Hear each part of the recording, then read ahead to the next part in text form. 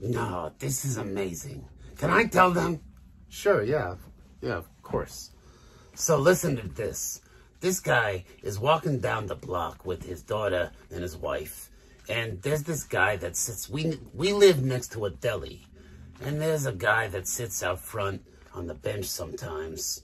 And this guy is, he's a neighbor of ours. And often he's crying. It so happens. And Avi, I'd say, tries to honor that, but also not get too deep into conversations too often, right?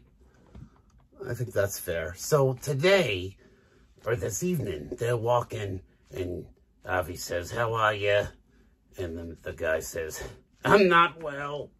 You know, like that. And, what happened?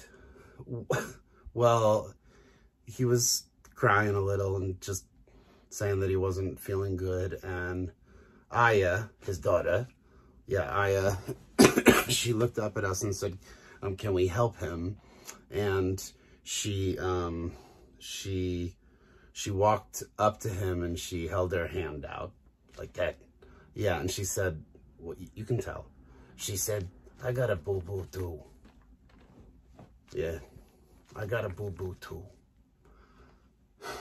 So that's a nice thing to be thinking about, maybe, on a day like today, is that impulse, natural, coming out of the heart, to go to someone wounded and say, "I got a boo-boo too."